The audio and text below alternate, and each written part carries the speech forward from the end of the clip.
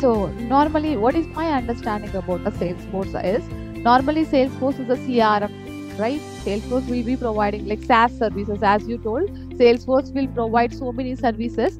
Coming to SaaS services, software as a service, we are all working in a Salesforce org, right? As admins or as developers, we are working on a Salesforce org. That means as admins will do the configurations, as the developers will do the customizations, right?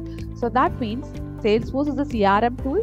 By using this CRM tool, we can maintain the customer interactions from start to end. That means like whenever the customer is getting into our business, after customer getting like involved in our business, whether like we can track the customer details and like what is their contact details, and whether that customer will purchase our product or not, if it is a sales or services or whatever it is, they have involved in our business or not, like that customers will happy with our product or not, like is there any complaints about our product or any feedbacks related to our product, like that, like from the start to end, start of the business, from the end of the business, what will be the complete process we can track by using this CRM. So normally Salesforce CRM will be useful, very useful for the business to improve their profitability.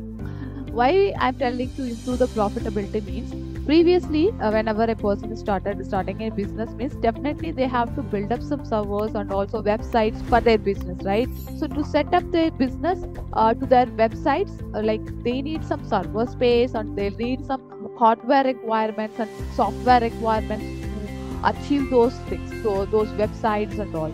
And also they have to recruit some software developers and like some professionals to maintain those servers and websites, right? But as after Salesforce coming into the market, so it's a on-demand and cloud-based CRM, right? So that means we can remove all those websites and all. We just subscribe those Salesforce CRM and we can get all the features which is available in our websites and also portals.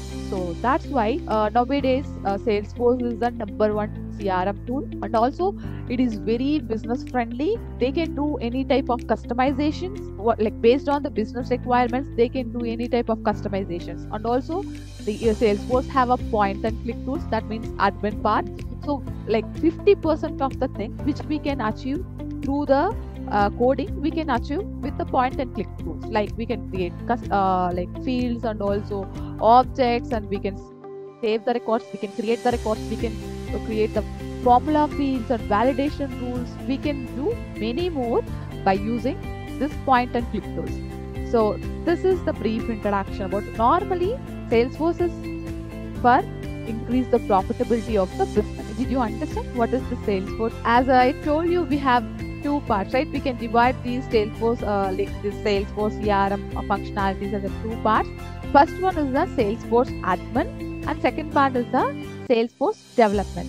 So as we have already discussed, Salesforce admin part is, I told you, right, creating without coding, how much we can achieve by using this point and click tools, that will come under admin.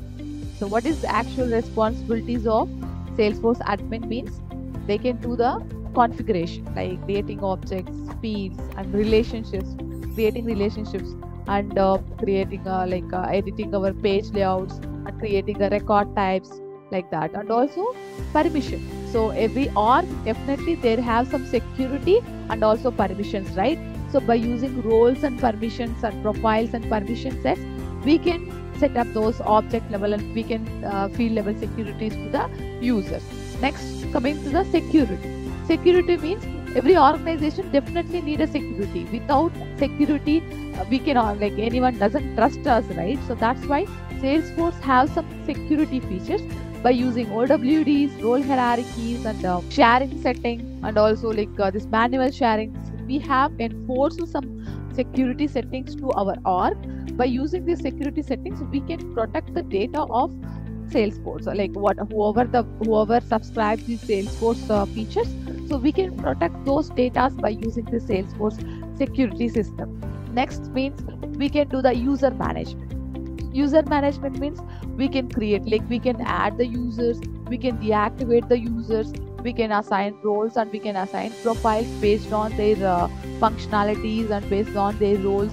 So that is something called user management, like password resetting and freezing the users.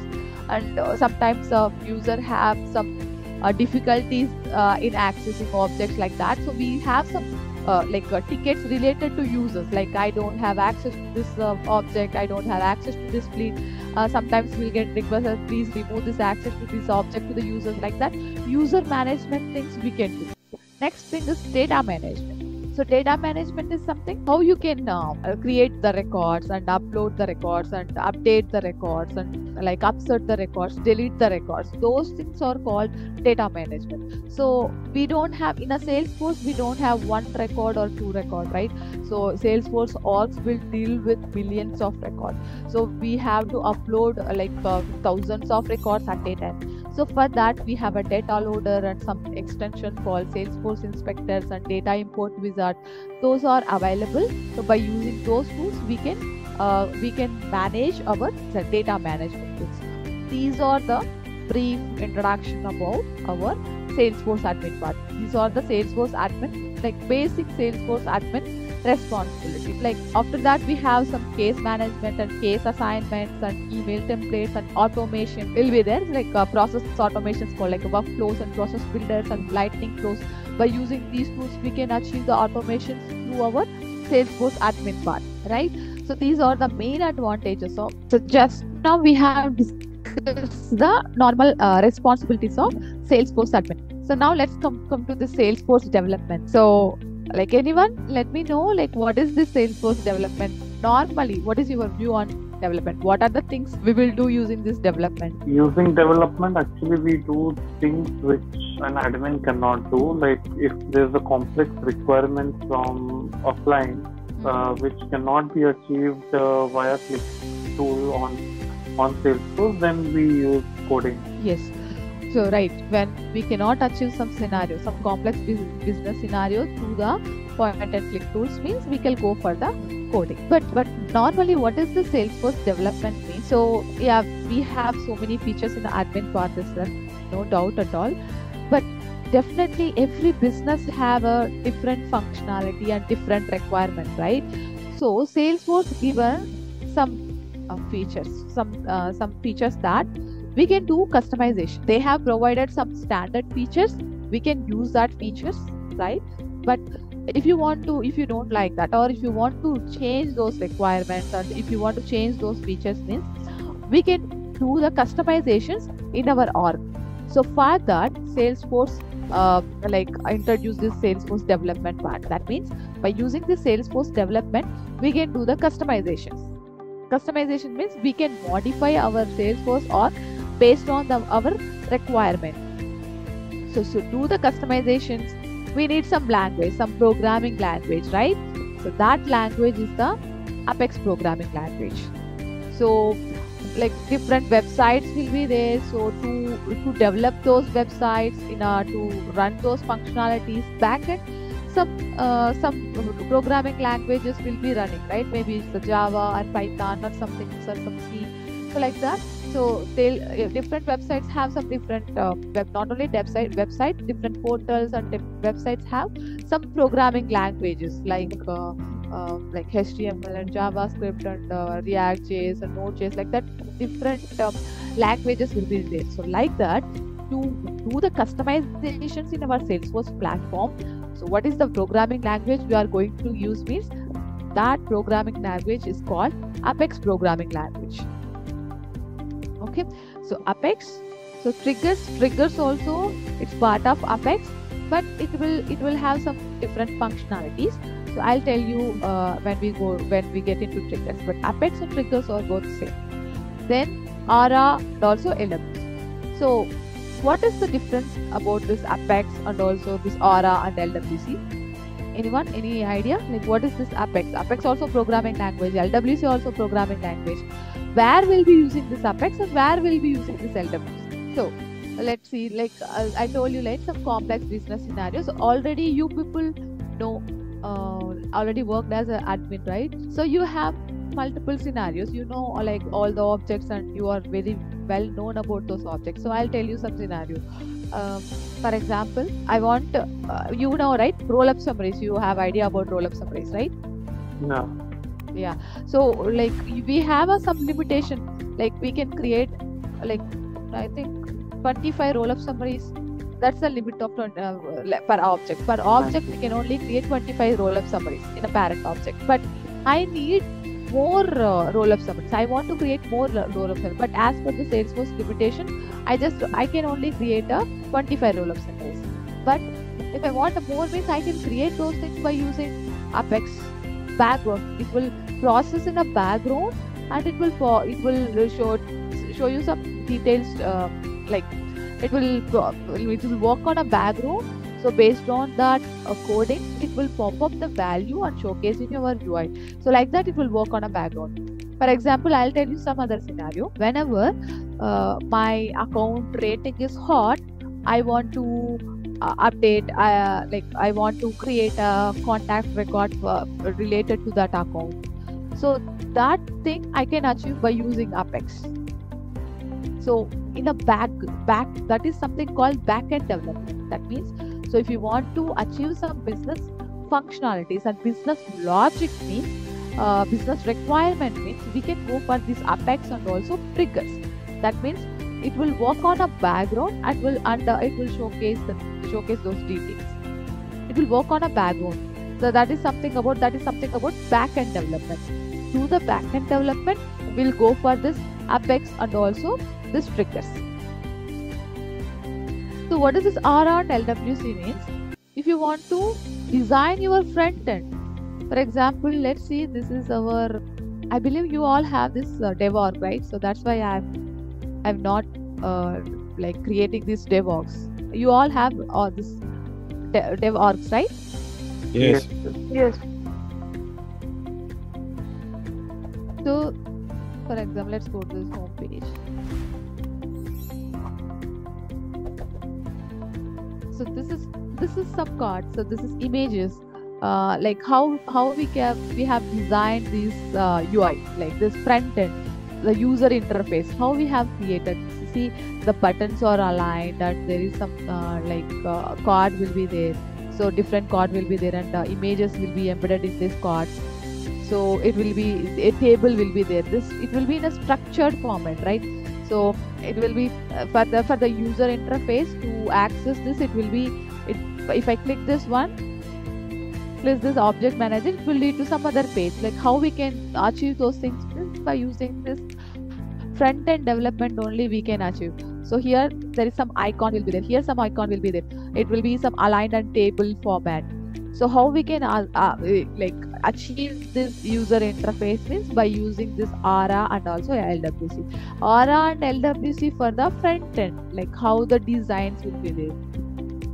So that is the little introduction about ARA and LWC. When we get into this LWC part, I'll tell you like brief, I can explain completely about these things, about like what is this front end and all. As of now, you just know that like Apex and triggers for the backend development, and also this ARA and LWC for the front end development. Front end means the user interface, how we can design the user interface. For that, not only for the designing purpose, LWC, by using LWC we can fetch those records and we can like we can deal with the data also.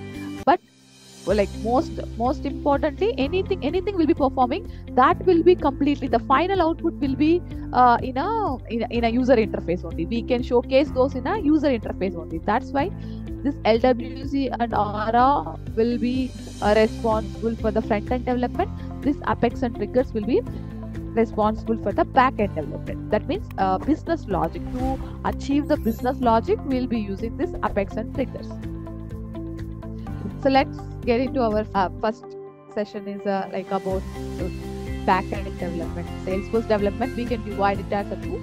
First one is a backend and second is a front end. First we will like how our course will be made. First we will discuss about the Apex, because without Apex we cannot directly jump into LWC. If you know the Apex, then only you can learn LWC. There is an interconnection between this Apex and LWC. So that's the reason. First we will be learning Apex and triggers and like this development.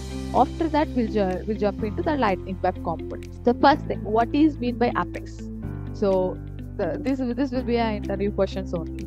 So Apex is a programming language used by the Salesforce developers. By using Apex language, we can do the customizations and we can achieve the complex business logic in a Salesforce platform. Apex will be only working in a Salesforce platform.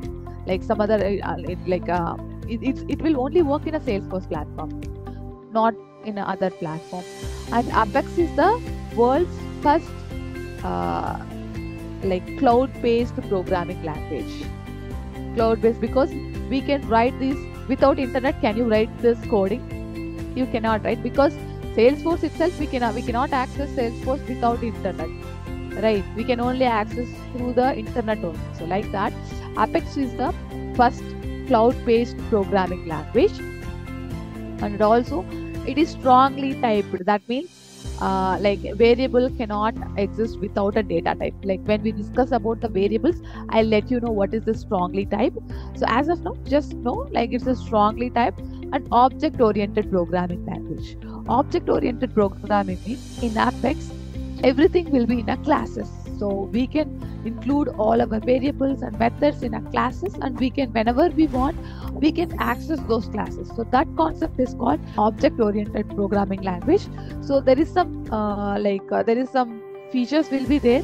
I'll tell you when we get into this Apex. In our later classes, we can discuss what is this OOPS, what is the features of OOPS and all. As of now, just know that it's a strongly typed and object-oriented programming language, and it is very similar to Java. If you know the Java means, definitely you can understand Apex easily, because this Apex is derived from the Java only. Most of the syntax is very similar to Java. Normally, Salesforce developers will use the Apex programming language to create custom custom logics, and also to create system events and to enable the button clicks and also record updates. For that, we'll be using this Apex programming language. So this is a brief introduction about Apex. Next is, so what is the features of Apex? So as of now, we have seen what is Apex, but what are the things we can do by using Apex means, whatever the things we can do by using admin, we can do by using the code. So by using Apex, so you can create a records manually, right? Like in admin, by using, if you click, if it is an account object means, if you click new button, you can create those record, a new account record. Already, if any account record will be there means, if you click that record and if you edit that record, you can update those records. So you can create the record, you can update the record, you can delete the record. These things we can perform manually in a point and click tools, right? Same thing we can perform in a Apex programming language also. We can create the record, we can update the record, we can delete the record by using Apex programming language. But what is the difference between these manually creating and this Apex programming language means? If you want to create multiple records means, we have to go for this data loader and all. But by using Apex, by using bulk demal operations, we can do those things. That means we can create, we can update the records, we can delete the records by using Apex also. And also we can easily test. If you write some codings and all means, we have unit testing. We have some features called unit testing. By using unit testing, we can easily write the test cases, and we can validate those test cases. And also there is a feature called in a Salesforce that, you know, that what is the code coverage of Salesforce test case? Yeah, 75%. That means if you reach the 75% means, you can easily you can deploy the code into our hierarchies, right? So like that, we can perform those unit testing, and we can perform those coverages and all. So here itself we can check. So when you deploy it, it will be easy. When you work on a production and work environment, the code won't be broke. So like that, we have unit testing features will be there. It will be easy testing. So we have unit testing, so that we can easily test those test scenarios, and we can easily deploy those to our hierarchy. and also it can upgrades automatically. You cannot perform any updations and all. Whenever a new release will be coming, so it will update automatically. You cannot perform any updations and all. And also it has a like record locking mechanism, built-in record locking mechanism. So that means for example, if you are you have any idea like submit for approval and all, is that functionality, submit for approval functionality in admin? Approval process, yeah. Yeah. No approval process. Yeah, any record, if you add those buttons for submit for approval, means we can submit that records to the approval to our higher managers, right? Correct. Then they approve You means can choose the hierarchy. right. How many levels of approval you have to go through. Right. So like that, once you provide for the approval means the actual record which you have provided for the approval, that record got locked. Like, do you have any idea about it? You like no one can able to edit those records. I have heard of it, but not tried it. Okay. So that is something called built-in record mechanism. Why this type of things enabled means like when you are going to approve, like if anyone update, like if anyone try to update something in that record means, so that will give you some conflicts, right? So it will be like override of the actual data. So that's the reason we have a built-in record locking mechanism. Not only for this submit for approval, whenever we are performing any operation to the code means, or any updations or anything means, that record will got locked. After the transaction only that will release. So like that, there is some built-in record locking mechanism will be there in a Salesforce. That is also one of the most important features of Apex. And also it is automatically upgrades and we can easily test it. And also it is strongly typed language. That means without data type, a variable cannot exist. I will tell you when we discuss about the variables. I'll tell you what is this strongly typed language, what is this data type, variables and all. And also it is Java-like syntax and also easy to use. That is the features of Apex. Next is this question, when should developer choose Apex means? Like we have already known, when we cannot achieve some scenarios by using the point and click tools, then we can go for this Apex programming. And then we can go to the Apex and we can code accordingly. So what is the syntax? Like complete Salesforce, what is the syntax you can find means? First one is a variable declaration. So variable declarations, method declarations, and classes creations, right? Those things you can able to find. Next thing is SOQL queries, SOQL queries. That means how we can retrieve the data from the database. Like by using SOQL queries, we can retrieve the data and we can save those details in some list or a map or set, whatever we need. We can save those details. SOQL queries mostly for how we can hit the database, how we can retrieve the database, what we want. Like you have idea about SOQL queries, right? Yes. Yes, I have idea. Yes. SOQL queries, variable declarations, we have like variable declaration, method declarations, classes and all we have, and a SOQL queries, how we can do the SOQL queries, that we have, and also loop statement we have. Like that, for example, I want to perform, because I here Salesforce have not only one record or two records, Salesforce have billions of records. For example, I want to perform some operation, some update operation on 100 records means I want to perform those operations again and again and again, right? First one record is updated means next I'll come back there and I'll come back first position and I have to update another record. Like that, we have to upload, we have to group those records. So that's why I have to know this looping statement, loop statement I have to. So after that, flow control statement. Flow control statement means in some situations I have to take a decision. That means my rating is hot, I want to perform some operations. My rating is cold, I want to perform some operations. Like that, we have some decision making will be there, right? So in our scenarios, based on the scenarios only we work. We have some scenarios that where we have to make decisions. Not only about this, like we have different scenarios will be there. For example, I have if the customer entered the email means I have to like if the email is not empty, I have to update those email details, account email details into contact, like that. So if you want to perform, if you want to take some decision means, then this flow control statements will be used. And also TML statement. TML statement is nothing but data manipulation language. That means like records creations, records updations, upset operations, and also delete operations.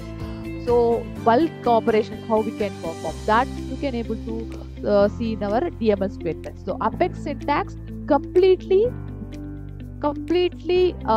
only these things will be available in Apex syntax. Variable declarations, SOQL queries, and loop statements, flow control statements, and TML statements. So these are the most important topics available in Apex. So after that, different things will be, different concept will be there.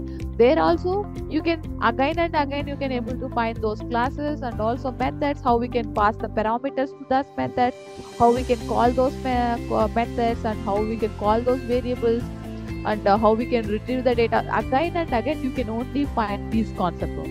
Complete Apex, you can only find this concept. If you know this concept, you can easily understand the code and you can easily write the code. So the Apex syntax contain only these concepts. Okay. So this is the brief introduction and also overview about our Salesforce development part, like Apex. As of now, any doubts? Please let me know.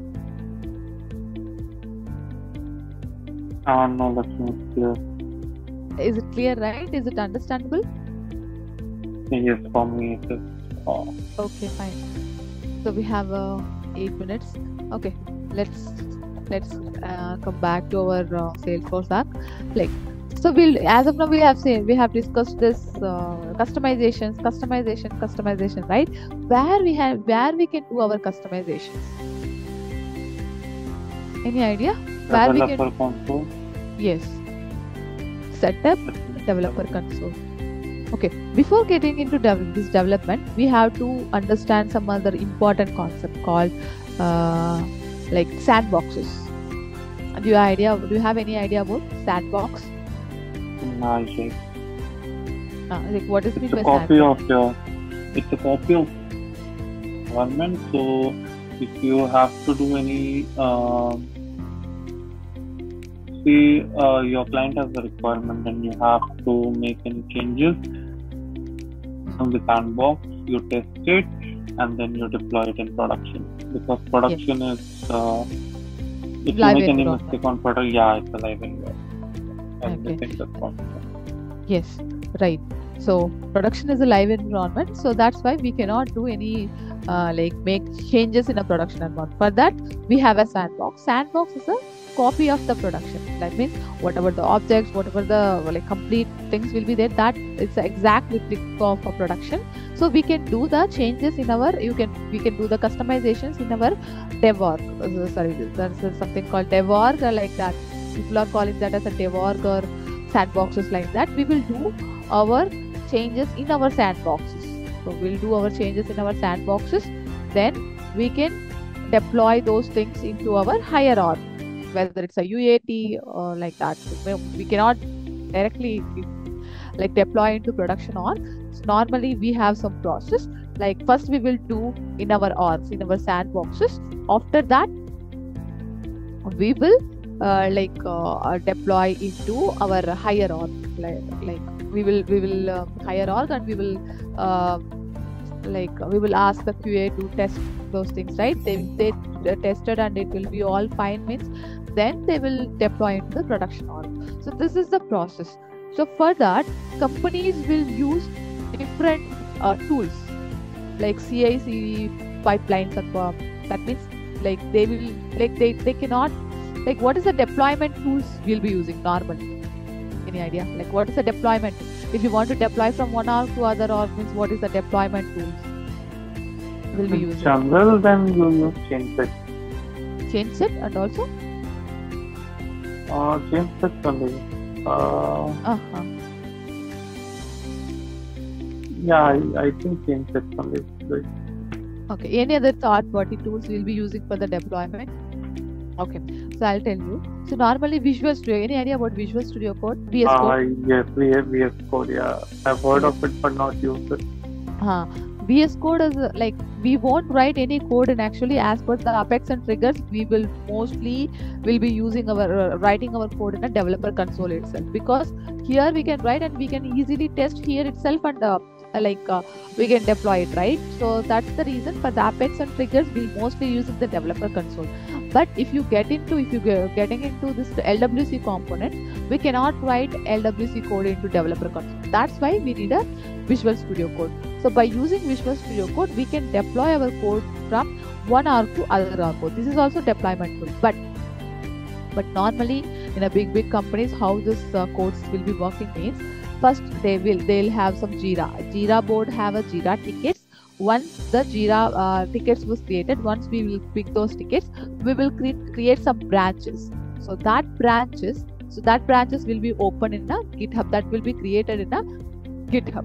So by using that branches, whatever the changes we'll do all those things in our Visual Studio Code, and we will deploy those codes into the branches. So after that, this GitHub will be connected with the Jenkins. There is some deployment tool called this Jenkins. Any idea? Jenkins? Yes, we use Jenkins. Yes. So that Jenkins will create some build, and they will validate whatever the code we have written. Like that will validate whether all the code will be all the test cases will be covered or not. Like the validation, the test coverages will be perfect or not. Like that, they will do the validations, and they will, if all will be successful, then it will merge those things into our dev org, higher org. They will deploy into higher org. So that's the way of deploying. Like different companies will be following different tools. So I'm just telling like my view. Like this will be helpful when you when you attend any interview, because you don't know, you have not worked in a developer environment, right? So that's why if they ask you like what type of tools you will be using, like what is the process of deploying means, it will be helpful. Okay, first the tickets will be created in a Jira. So after that, so when you create a branch, that branch will be created in a GitHub. So you will do your code in your Visual Studio Code. You can commit your code to our GitHub. So then, based on if you commit the code to a GitHub is connected to the Jenkins. Jenkins will create a build, and they will validate your code. If the validation will be successful, you can merge your code into higher org. So after the approvals, after the PR approvals and all, you can merge your code into dev org. So that's the process of deployment.